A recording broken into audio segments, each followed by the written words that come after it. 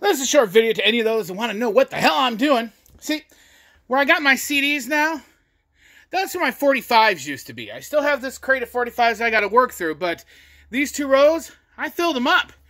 I had more than on that. So one day my lovely wife decided that she would help me out.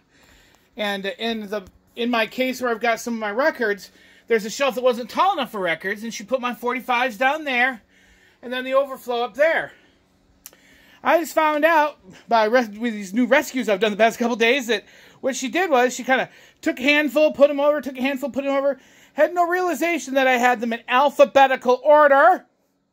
So now I've got to take out all of my done 45's and re-alphabetize them. Yay!